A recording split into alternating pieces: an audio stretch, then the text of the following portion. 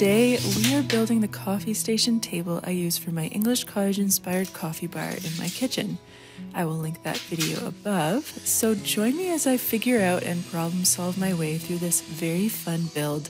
A little note is that we live in Canada and it was quite chilly outside and in the garage, so I brought some of my tools downstairs for this, hence the messy basement backdrop. But thank you so much for joining me today. Maybe grab your favorite tea and let's get into this.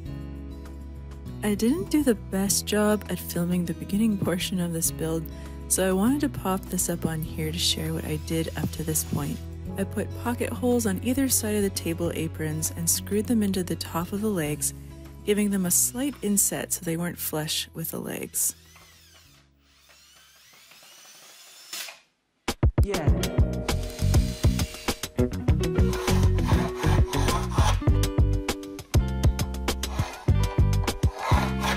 It's right at this point that I end up throwing in the towel on a certain method that I was going to try to do for the shelf, but I ended up abandoning this idea and switching to another idea that might not have looked as aesthetic, but it was a lot more simple. I have basically decided to take the sides out and replace them with some 2x2s, and I think that will make it a bit easier moving forward.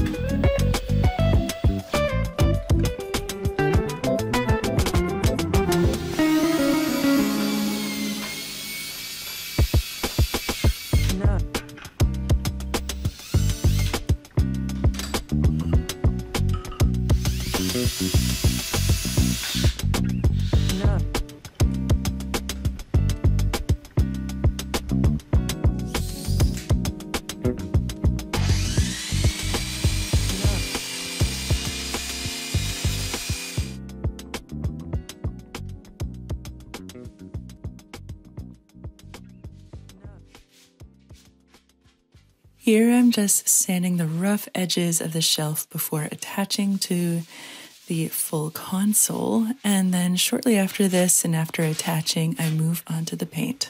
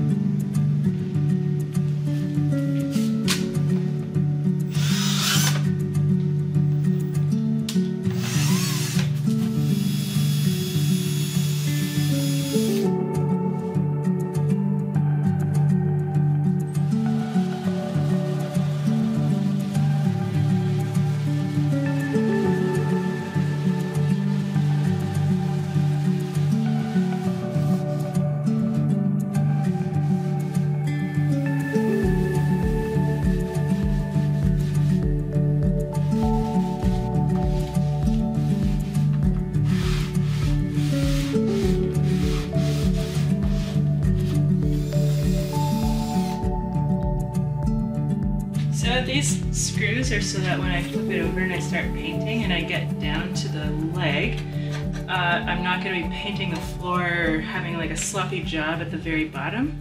There's going to be a little bit of a gap so that I can have a nice smooth finish when I bring the brush there.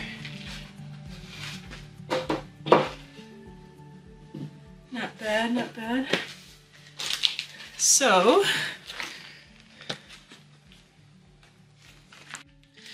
I have Fusion, it's Everett.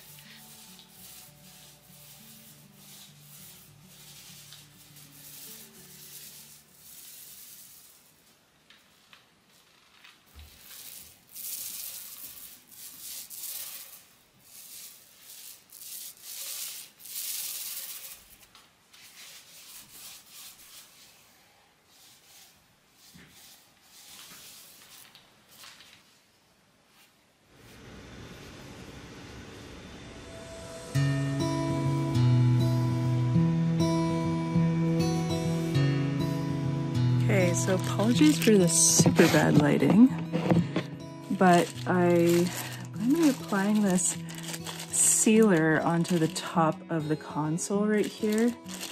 I finally just got it from Amazon today, and this is what I'm putting on that basically protects the wood from spills, moisture, that kind of thing. It'll make the water or whatnot, coffee, tea, just kind of bubble instead of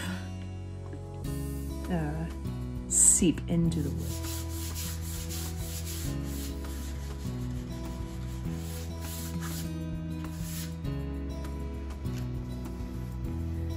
I ended up putting 2 coats of the sealer on. It didn't take long in between the coats.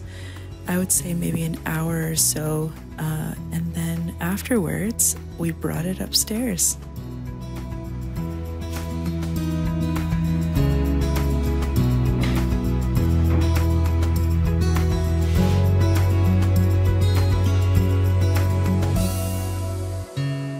Matt and I absolutely love how this table turned out. I hope that you stick around for more content like this, and be sure to check out my last video where I end up putting this whole look together, and it's all renter friendly.